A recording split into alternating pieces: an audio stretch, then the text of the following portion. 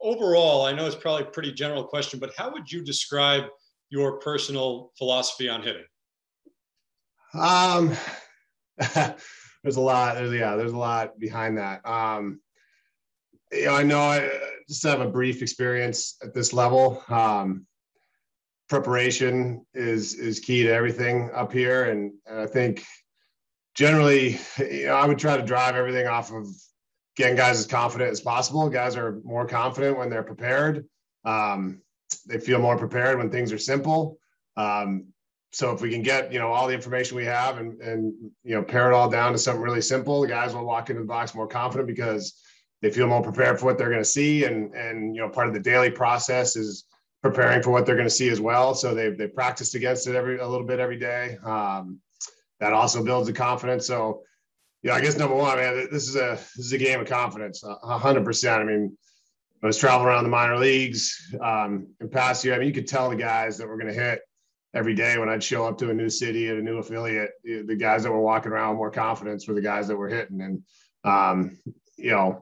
there's not a lot of easy ways to build artificial confidence. So, the best ways to do it is through preparation for me. So that's kind of, it's not going into specifics on swing technique or anything like that, but that to me is the key at this level.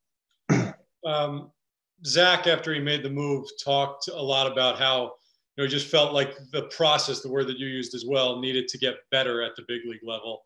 I guess what are the types of processes that you are looking to implement, and how challenging is that to kind of hit the ground running in that regard with a team that, is in the middle of a season right now? Yeah, I mean, again, it starts with the approach process, game planning for that night's pitcher, and the process all around that. Number one, it's about simplifying what those guys do for the guys that are about to step in the box against it to a really simple approach that can keep them committed to something that stays within their strengths and matches up with what the pitcher does well or what he, where he gets hit. It's a lot of individual nuance to that with pitcher types and our guys' strengths and weaknesses, but being able to really individualize that and then prepare that each day is an all-out assault against that pitcher and seeing some of what you're going to see that night in their practice each day. Building a day where, you still want to guys want to get their routines in and working their stuff, but building through the day towards, getting to that game mentality where you're committed to something, again, that's simple and makes guys feel prepared and fuels the confidence when they step in there. Thanks. Your next question is from Justin Toscano. Hey, Hugh, kind of similar to Steve, Zach was also talking about giving players better support. When you hear that term, what specific things are you going to do to help accomplish that at the big league level? Yeah, I mean, it starts with that. I know the amount of effort it takes up here to give a full position player roster support. It's constantly being on top of, again, I got to get to know these guys better and know, the words that link up with how they like to think about their swings and their approaches. And you got to get them know them better to know how their mental game works in general. So, when they're distracted, when they're confident, so you can kind of play the mental, keep them in a good mental equilibrium there as well. But yeah, I mean, it's getting to know them. It's being on top of their swing so much that when something's deviating a little bit, knowing them all on an individual level that you can match up all the info you're kind of parsing down from the pitchers to something that makes a lot of sense for them. So. Right. And then when they hired you here, what were you told about the specific vision for the hitting program that they wanted to implement organizationally? Yeah, that was when I came over to the Mets, that was it. It was trying to kind of reboot the infrastructure of the minor league system and more than anything, just getting systems going. I think they were starting to build some of that, last couple of years. It's just about really fine-tuning the systems that make it really clear for minor league players what they're developing, what their goals are, how they're going to do it, what their daily process is going to be. I mean, that's process on a much grander scale, obviously, than the daily process in the major leagues. But that was it. Just, and, between myself and Kevin, Jeremy Barnes, who's, the way his brain works is he's about as good at conceptualizing systems as anybody out there, and making things really simple and easy to execute, but also, practical and getting, making sure we're accountable and getting the results we want. So that was the main plan for player development. Thank you. Your next question comes from Tony DeComo. Hey, Hugh. Hey, Tony. Not to compare you to past guys, that's not fair to you, it's not fair to them, but philosophically, a lot of the homegrown players on this team have come up through two different kind of hitting regimes. One was Chile, which was a more contact-based all fields approach. Before that, it was more pull the ball, launch angle. Those were the things that were preached a little more. I'm just curious where on that spectrum you lie. Yeah, great question. It's kind of, I think, how I got into this game, where when I started with the Mariners, what I think drew them to me is that and I've learned this more and more as I've gone through it. Everything in this game is a happy medium for me on the hitting side of things. And even if it's you're breaking down technique, I mean, on a really simple level, like you want to get some forward movement, but you don't want to jump forward. You want to stay back, but you don't want to hang back and do just on that level, everything's a happy medium. But then even on a bigger scale, the launch angle, elevate the ball movement to older school thoughts that were, a little bit different. It's a happy medium. There's certain guys that, the way their bodies move, the way their swing works, more of a ground ball thought gets them the results that they want. I mean, at the end of the day, if the results are good, it doesn't really matter how a guy's getting there, what he's thinking, what his thoughts or approach are. It's getting the results they want. I had a unique history coming in. I worked when I was playing way back when in the minors. I worked with Walter Eniak. He was from my hometown, and he's about as old school as it gets. And Chile and I actually connected a lot on him. Chile knew him really well, and I loved it. Like, he was one of the best hitting coaches I had. And he's would be considered, in the hitting world, very opposite of some of the newer school thoughts. But I knew the value of a lot of the stuff that worked for players that is in that older school realm. And I've seen the value of some of the newer school stuff work for guys. So it's a blend. It's finding the right match for the right guy. It all comes down to what does a guy need to think to get productive results on a field? If a guy needs to think ground balls because that's what he gets him the most production on the field, then that's great. If a guy is hitting way too many of those, or he's chopping and popping all over the place and thinking about elevating gets him to move a little bit better and cleans up the path or results, then that might be the approach for him. But I guess that sums it up. And just in spring training, how much were you able to maybe get a little familiarity with some of these players? How much hands-on time, if at all, did you kind of get with the guys you're going to be working with now? Yeah, I mean, not a ton under any sort of instructional microscope, just kind of getting to know guys. Mostly just, spending a lot of time with Chile and Slate, and those guys were great, honestly. And there's a reason why they had such an impact in this clubhouse. They were great with me. They really tried to help me, with some of the minor league guys and getting acclimated to the guys they knew, some of the prospects that they knew that were at that big league camp. So, it was more just getting to know people, getting a feel. Again, it wasn't anything intense instructionally with anybody. Just kind of asking a lot of questions, getting to know how guys think about some things. Just so I knew them a little bit better, but not much beyond that. But yeah, Chile and Slate were really helpful. I mean, their impact here will last a long time, and even into the minor league guys that I was spending more of my time with. They went out of their way to make sure they were impacting those guys too. Thank you. Yeah. Your next question comes from Mike Puma. Hey, Hugh. I'm just wondering what you see specifically when you look at Lindor right now. Yeah, I know, first of all, I talked to him last night for a little while, and the best news is he's still in a really good place mentally, that he's not panicking. So I think, number one, the first thing to pay attention to is not panicking. It still is really early in the year, and it's a guy that's always figured out how to hit. He's trying to feel some things out that have worked in the past, and that probably will be the process. Again, we're not there yet. I haven't talked to him enough yet to dive into anything in particular.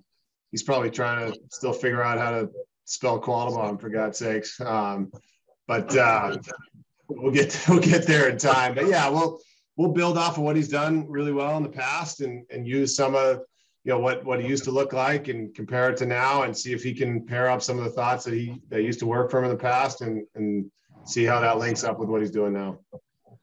Also, so many of these guys were attached to Chile and Slate. I'm just wondering if you feel like you have to win over some of them because of the disappointment they have of losing those guys. Yeah, I think guys have been able to compartmentalize that a little bit. I mean, that's kind of a separate issue, and it's very normal and human that they have that empathy and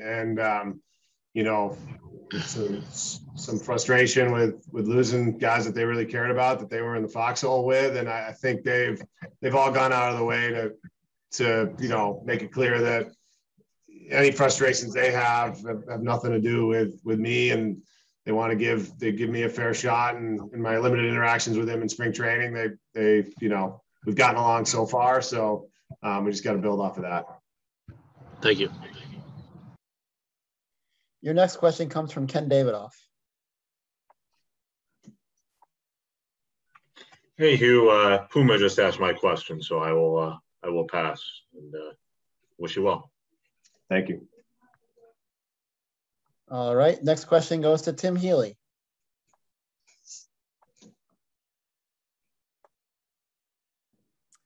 Hi, Hugh.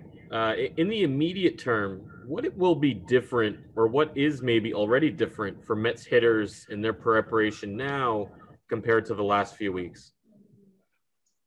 I don't know. I don't know what exactly they were doing in the last few weeks. I only know the process that I'm familiar with. I don't think it's going to be, once we dive into it, I don't think it's going to be an extreme deviation. It's ultimately it's pairing up some of the analytical information that we have on all our opposing arms and trying to really simplify it down to something that makes a lot of sense to them. So I probably may use some different language than they're used to. I don't think the process as a whole is going to be, it's not like we're going to have more meetings or longer meetings or anything. It's just how we distill the information. And you mentioned early the importance of confidence for a hitter. When things are going poorly for a guy, how do you give him confidence? Yeah, you got the magic bullet right there.